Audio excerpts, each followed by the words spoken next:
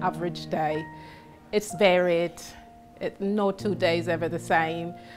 There's always different things going on. You're never bored when you're working in ED. It's the not knowing what's coming through the door, what you're going to deal with. Every single day, every single minute, every single hour is completely different from the time before. We get a variety of patients, from minor injuries to critically injured trauma patients or patients that have suffered a cardiac arrest, babies, neonates, right through to the elderly. I think it's the variety that attracts me.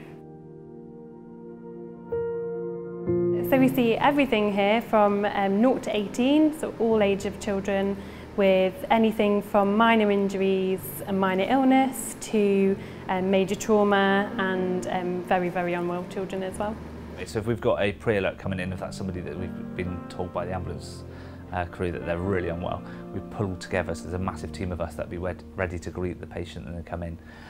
The adrenaline's kicking, the buzzing's going, so you just get that natural adrenaline, which is amazing. The whole team just buzzes together, we get it done, get the job done, look after the patient and make sure that they get the best outcome for their illness or injuries. So there's mixed emotions, and always feel a sense of relief at the end when it has gone well and you've managed to give the best that you can, and you know that when you've handed over the patient to somebody else, it's they are in good hands. And I really get a lot of job satisfaction from making them better and being able to help the parents on the worst day of their lives.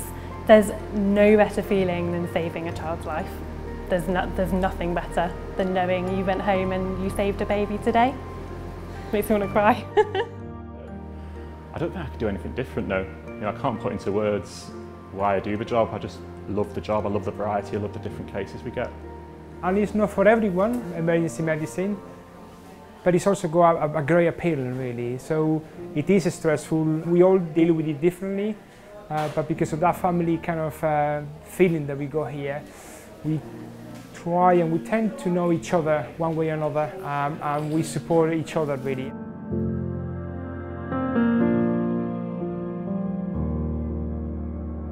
The team that we got down there are just amazing. Everybody just looks after each other. We're just one big family. It's fab. When you work in the majors, we have that buddy system where we work together. So I'll be assigned here, but I'm looking down the corridor to see my colleague just to see if they're coping, and if I'm able to move down and help them, give them a hand, and yeah, we support each other that way.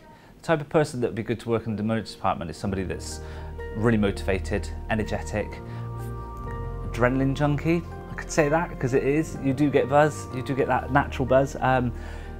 You'd have to be somebody that can think on your feet. Someone dynamic, someone that likes to help, and someone that perhaps likes to bring solutions to circumstances and that we may face. We have a variety of roles for all staff, from Band 2 healthcare assistants through to Band 8A advanced practitioners and matron. The progression is amazing. If you want it, it's here. We offer bespoke training packages for each grade of staff, which are tailored to your needs, and we could offer routes into advanced clinical roles, management roles or education roles within the department.